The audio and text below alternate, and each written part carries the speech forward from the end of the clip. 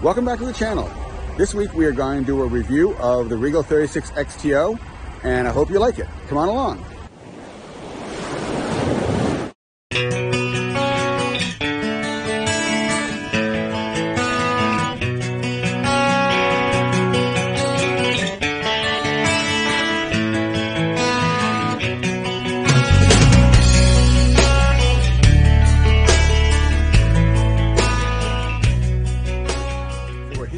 Marine in Peabody, Mass, who has graciously allowed us to take a look at a number of their boats in stock, and we're going to take a look at that on this week's video. Bosun's Marine is having a boat expo February 19th to the 28th by appointment only. I'll put the link in the comments below, so make sure you check it out. This week's walkthrough is the Regal 36XO powered by twin Yamaha 425 horsepower XTOs. She's a pocket cuddy that has a lot to offer.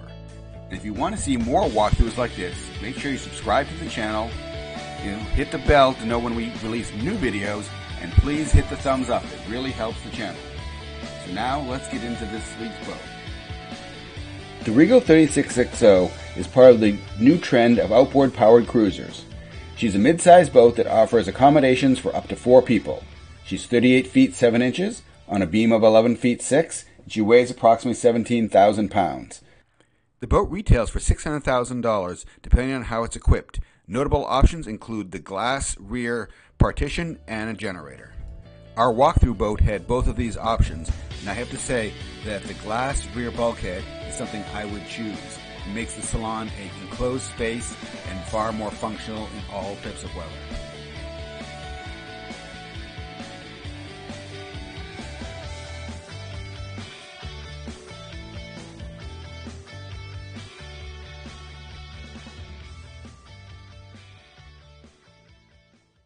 The 36XO is a stylish boat. Let's go aboard. You enter through the back transom gate into the cockpit, where there is plenty of seating for up to 8 adults.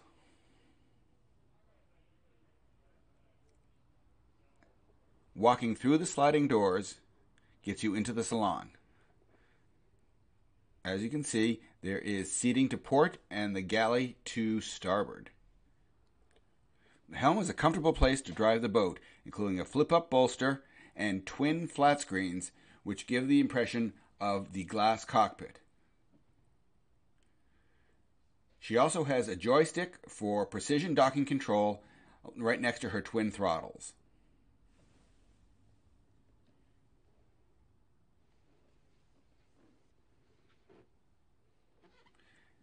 And there's a footrest for those of us who like to sit while we drive.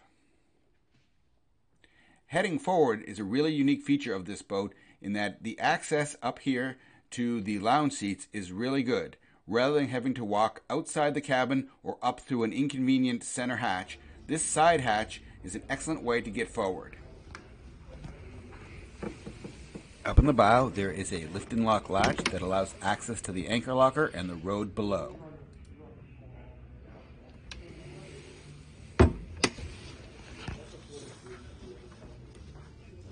Looking back aft, we can see the high quality of the upholstery and the fit and finish of the Regal 36XO. Heading below into the accommodation area, we find a small countertop with the electric panel and a microwave below. All the way forward is a queen berth. Aft there is a mid-cabin which can be used either as a second little salon or when combined with a filler cushion becomes a queen-size bed for additional guests. There is a TV back there and plenty of lighting, so it is a good space to expand the accommodation area. The head is nice. It has a separate shower with a vessel sink, and it has good cabinetry and good lighting with excellent space to store things. The commode itself is actually in the shower and provides with a seat to cover it up so it doesn't get wet during showers. Back up in the salon, we can see there is a large sunroof which, when open, opens up at least a third of the roof, so it lets sun in and wind, so it makes for that open air boating experience. When you want it closed up, you can close the glass door and the wind blocking door and then close up that roof, and the boat is completely weather tight.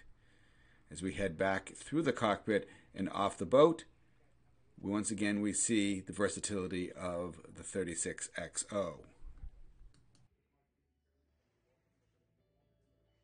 So I think we're going to wrap up our video of the Regal 36XTO behind me. Thanks for joining us, and stay tuned for another video walkthrough of another exciting boat.